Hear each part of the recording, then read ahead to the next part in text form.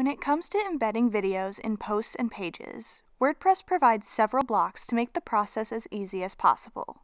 To get started, navigate to the content you want to add a video to.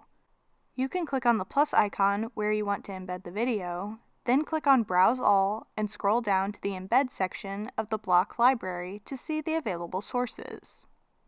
WordPress includes dedicated blocks for video embeds from YouTube, Flickr, Vimeo, Animoto, Dailymotion, TikTok, TED, VideoPress, and WordPress TV. Alternatively, you can use the generic embed block to include content from other sources, or the video block from the media section of the block library to embed a video you've uploaded to your WordPress site or saved on your computer. Once you've chosen the appropriate block, simply paste the URL for the video you want to embed in the field provided. When embedding content from a third-party platform, you can typically find the appropriate URL in the video's sharing settings. To see how your video looks on the front end, just click on the Preview button.